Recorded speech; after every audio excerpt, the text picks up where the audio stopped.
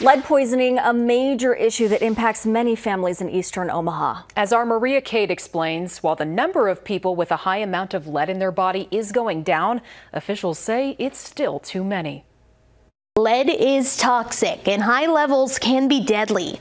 For years in Omaha, it filled the soil and the water until the Environmental Protection Agency began to clean it up in the 90s.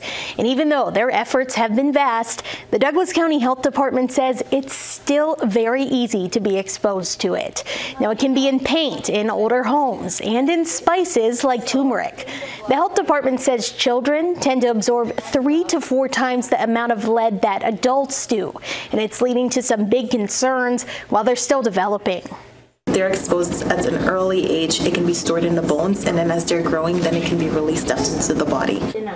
Now, McCracken says that number is still too high. DCHD's lead poisoning prevention program focuses on providing cleaning and nutritional tips for people who are impacted by high lead levels. Now, tomorrow morning on 6 News Daybreak, I'm going to be sharing more about what she says you can do to keep your loved ones and yourself safe from all of this. On your side in the studio, Maria Cade, 6 News.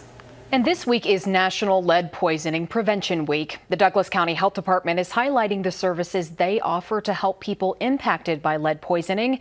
They provide free testing at the clinic every Tuesday morning from 8:30 until 11:30.